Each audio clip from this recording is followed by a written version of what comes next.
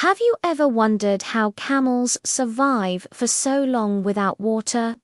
Most people think they store it in their humps like a walking water tank. But that's actually a myth. The real secret is way more fascinating. A camel's hump is mostly fat, which is a great energy reserve. So, where does the water come from?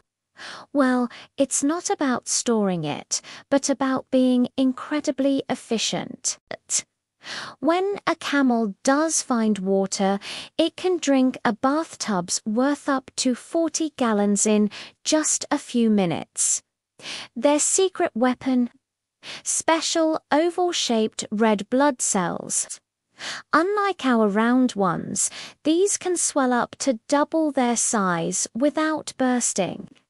This allows them to handle that massive influx of water and stay hydrated. So, the camel is a master of conservation, not a living canteen.